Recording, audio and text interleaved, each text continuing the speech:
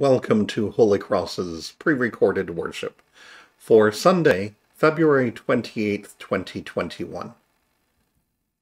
A word of thanks to Bill for being our assisting minister and Steve for being our musician, to Dianne for being our reader, and to Ben for being our projectionist. And also a word of thanks to all of you for continuing to support Holy Cross's ministries. Donations are accepted through PayPal and pre-authorized remittance. Both of those can be accessed through our website, holycrossburlington.ca. And also we can take donations through Interac e-transfer if you send them to donations@holycrossburlington.ca. We can receive them there. Blessed be the Holy Trinity, one God, the keeper of the covenant, the source of steadfast love, our rock and our Redeemer. Amen. God hears us when we cry and draws us close in Christ Jesus. Let us return to the one who is full of compassion. Fountain of living water, pour out your mercy over us. Our sin is heavy, and we long to be free. Rebuild what we have ruined, and mend what we have torn. Wash us in your cleansing flood. Make us alive in the Spirit to follow in the way of Jesus. As healers and restorers of the world you so love. Amen. Beloved, God's word never fails. The promise rests on grace. By the saving love of Jesus Christ, the wisdom and power of God, your sins are forgiven, and God remembers them no more. Journey in the way of Jesus. Amen.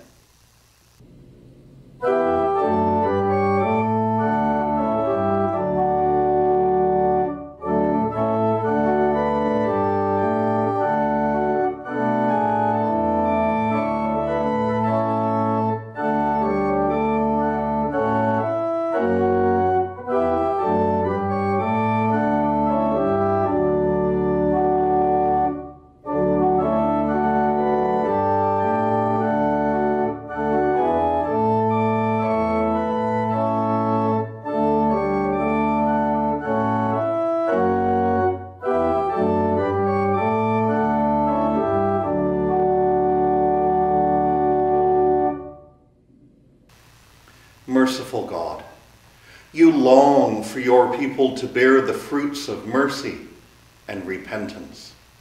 Tend and guide our growth into a faithful nation who serves you and the people you love for the sake of Jesus. Amen. A reading from Luke. At that very time there were some present who told him about the Galileans whose blood Pilate had mingled with their sacrifices. He asked them, "Do you think that because these Galileans suffered in this way, they were worse sinners than all other Galileans? No, I tell you, but unless you repent, you will all perish as they did. Or those 18 who were killed when the Tower of Siloam fell on them, do you think that they were worse offenders than all the others living in Jerusalem? No, I tell you, but unless you repent, you will all perish just as they did." Then he told them this parable. A man had a fig tree planted in his vineyard, and he came looking for fruit on it and found none.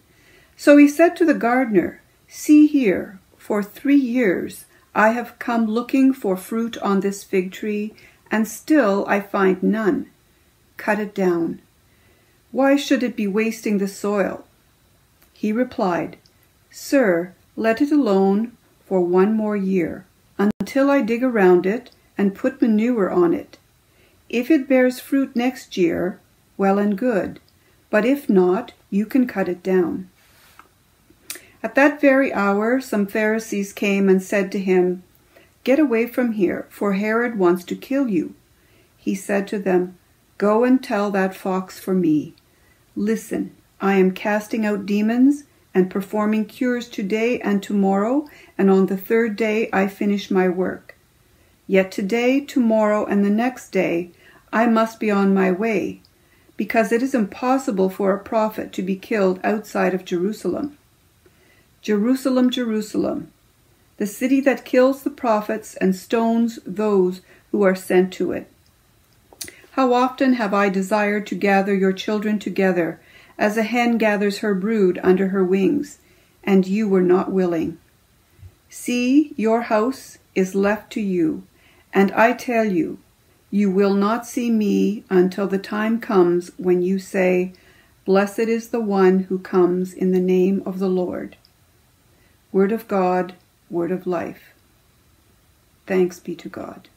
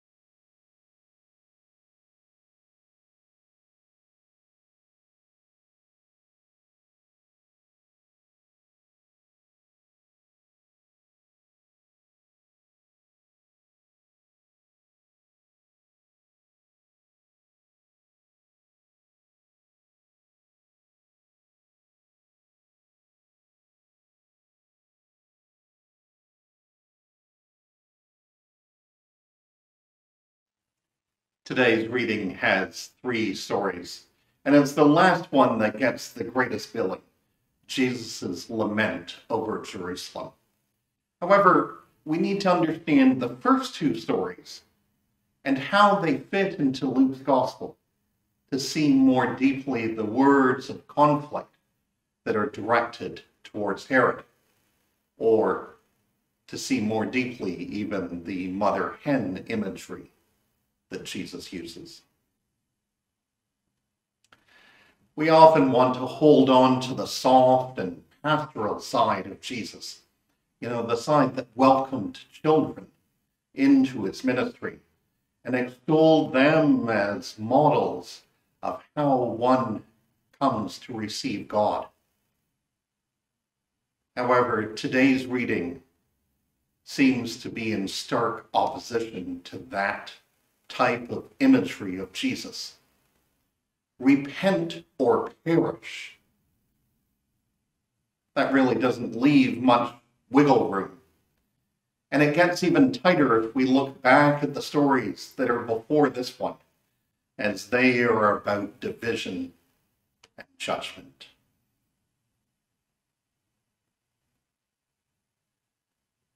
After the story of repent and perish, we move into the parable of the barren fig tree. We know that parables are supposed to teach us something about God's realm. So what is it that we are to learn about God's realm through this story? We hear this in verse 9. If it bears fruit next year, well and good. But if not, you can cut it down. It's the ending of the parable about the barren fig tree. Are we to learn that God is just going to give us one more year? I certainly hope not.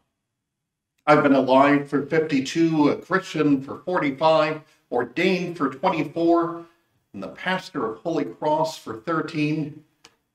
There are days that I don't bear much fruit in any of those areas. There are also days that I do. But if I've only got one more year to get it all right, well, that's not going to happen. I'm going to continue to have days that do not bear fruit and days that will. Are we to learn who is who in this story? Are we to learn, as has been traditionally taught, that God is the man who planted the fig tree and Jesus is the gardener who intercedes, and that we are the tree? Well, if that's the case, I really don't want Jesus bringing more manure into the roots of my existence. I can get into enough trouble and enough manure in my life on my own.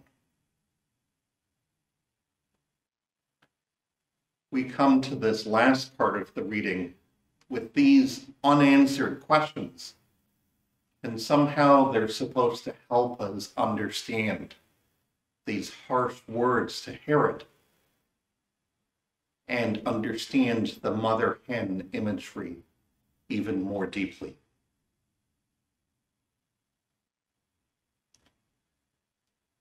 Well, we don't like it. Jesus makes demands on people. We saw that last week. We're to go out of our way to help others and to be generous with people who might be considered our enemies. We're to take up extra work if that means others are freed up to live out their call. Now, you could see that as unfair. And I'd say it's how life is when we understand community in the way that God does. It's not done to the extent that it's martyrdom and we parade how much we've given up or how generous we are or how much extra work we took on for someone else. It's about working together in community to allow the work of God to happen.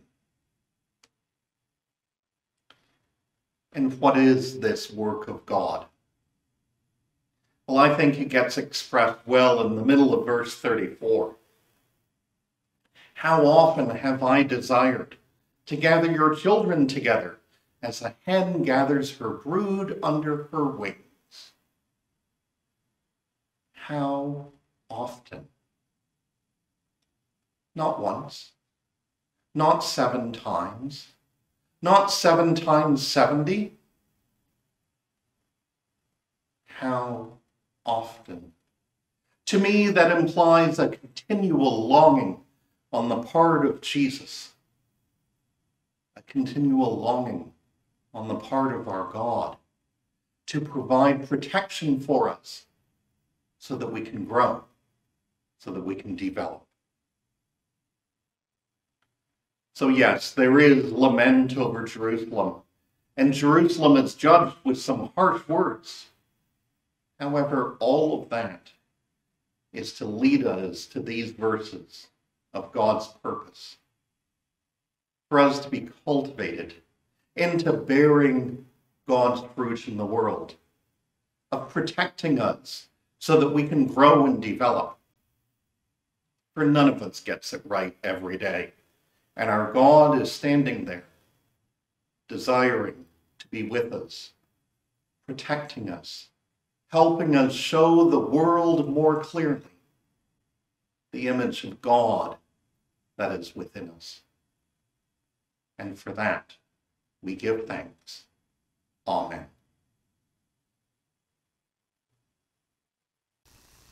With the whole church, let us confess our faith.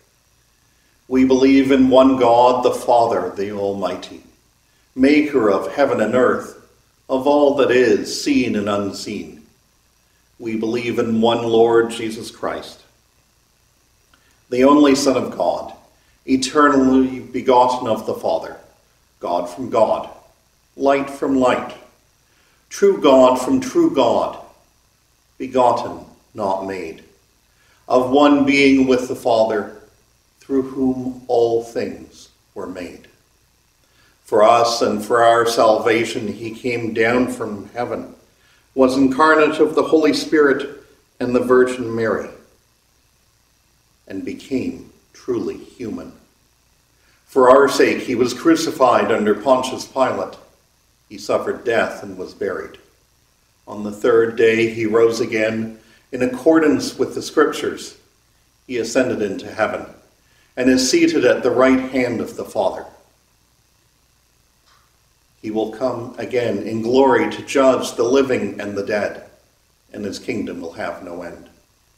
We believe in the Holy Spirit, the Lord, the giver of life, who proceeds from the Father and the Son, who with the Father and the Son is worshipped and glorified, who has spoken through the prophets. We believe in one holy, Catholic, and apostolic church. We acknowledge one baptism for the forgiveness of sins. We look for the resurrection of the dead and the life of the world to come. Amen. We pray for the church, the world, and all those in need. You give us endless chances to show your love in our lives, although we do not always take them. Open our hearts to see the world with the same compassion that you do, and treat others with the grace you have given us. God of mercy, hear our prayer.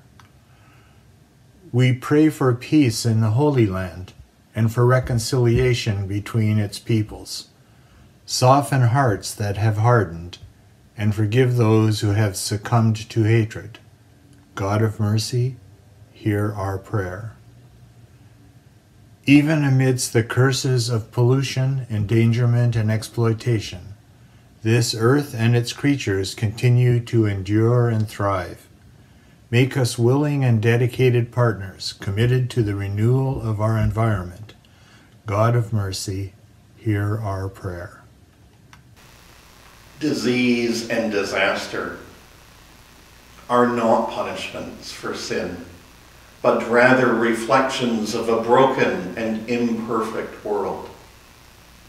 Strengthen all who suffer in adversity of any kind and who need a special measure of your healing, especially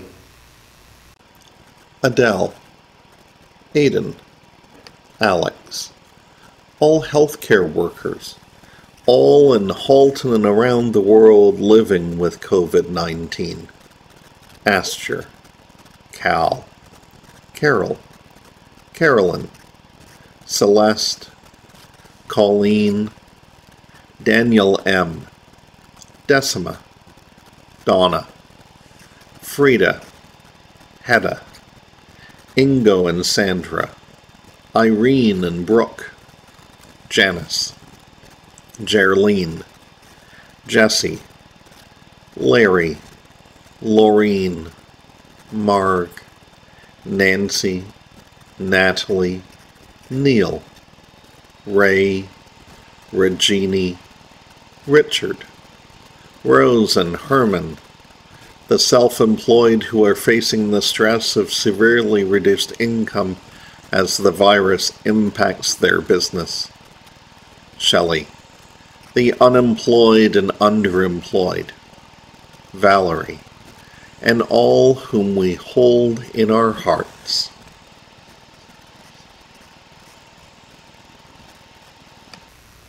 God of mercy, hear our prayer.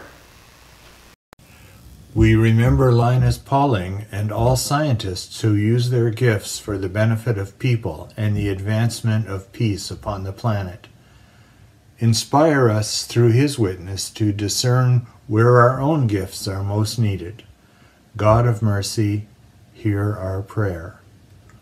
We pray for Michael, our bishop, Susan, our national bishop, the Reverend Conrad Plummer, president of the Evangelical Lutheran Church in Guyana, the Right Reverend Sani Ibrahim Azar, Bishop of the Evangelical Lutheran Church in Jordan and the Holy Land, and the Right Reverend Susan Bell, Bishop of the Diocese of Niagara. We also pray for Colin Cameron, pastor here at Holy Cross. May their ministries be signs of your compassion. We pray for Richard Hardwick and Dianne and Leno Maya and their ministries through Holy Cross. May their faith and actions inspire us to treat others with the grace we see in their lives. You hear all your children's prayers and gather the lost into your loving arms. Teach us to put our trust in you and in our Savior, Jesus Christ. Amen. You gather your children together as a hen gathers her brood under her wings.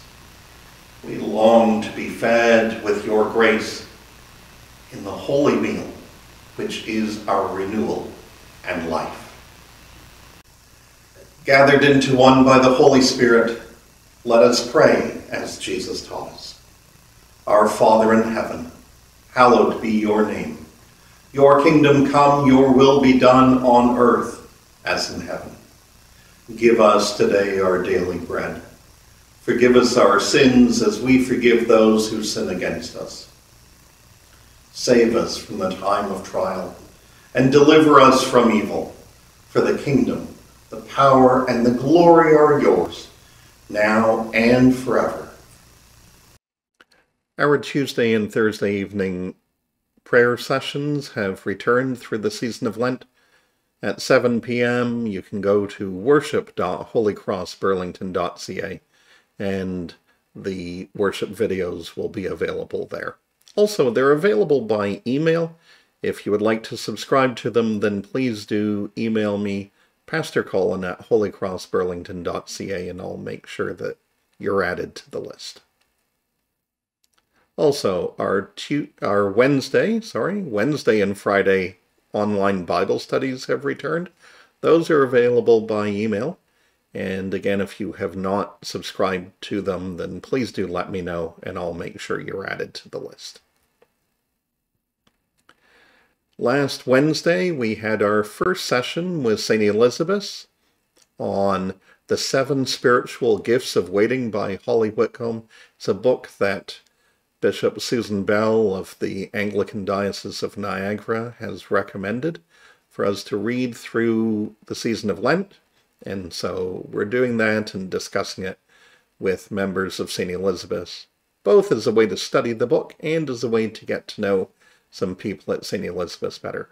There were 5 of us from Holy Cross involved in the discussion, and roughly the same number from St. Elizabeth. And so if you're interested in joining us, please do let me know. I can make sure that you get the link and help you with resources around sourcing the book. Also, Bishop Bell recommended another book if you're not interested in joining the book study and discussing that one. This one is by Rowan Williams, and it's called The Way of St. Benedict. So you might want to pick that up and read it through Lent as well. Next Sunday, we will have the story of the lost sheep, the lost coin, and the lost son on March the 7th. So please do join us again at 10:30 for worship. Again, you can access it by going to worship.holycrossburlington.ca.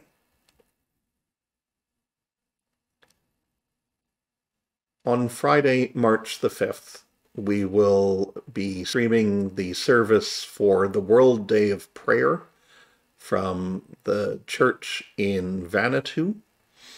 I invite you to join us at 7 p.m. for that service.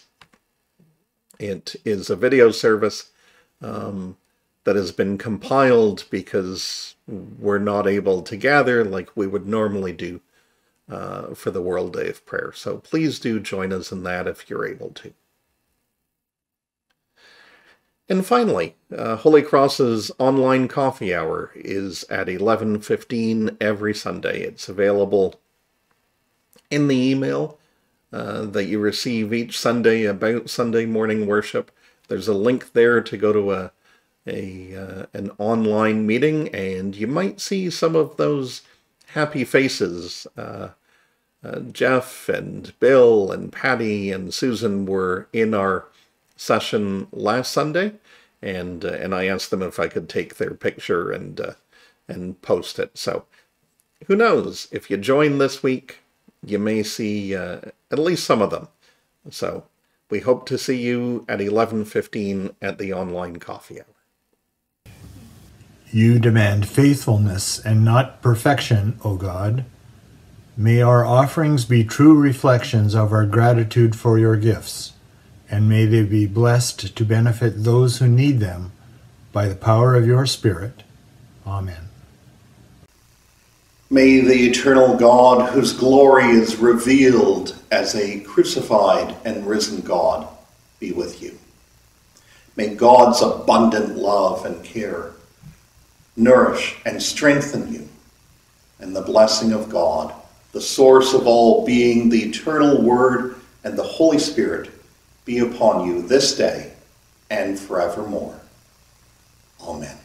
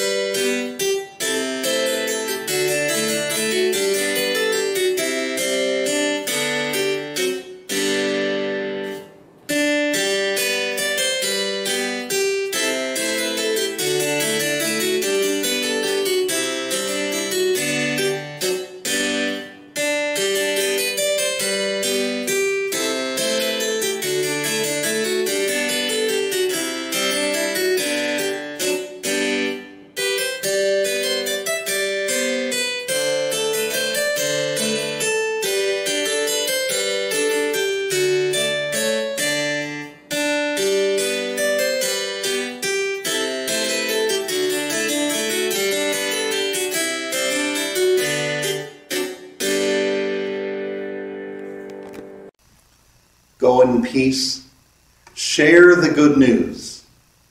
The peace of Christ be with you always.